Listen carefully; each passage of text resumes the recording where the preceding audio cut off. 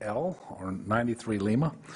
And we were told this morning by the National Weather Service out of Slidell that it has an 80% chance of development into a tropical cyclone. That's now already been upgraded to 90% since this morning.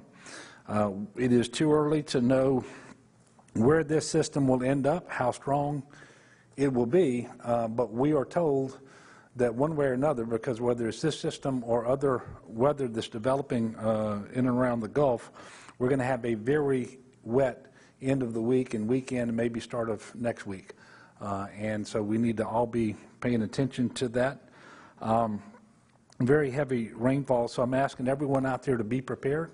Go to getagameplan.org.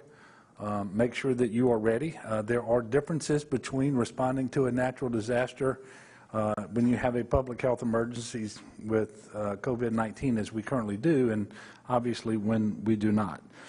So we will continue to update you on this disturbance as we get more information, but we do encourage everyone to follow the Weather Channel, the local weather broadcasts, and local officials and so forth.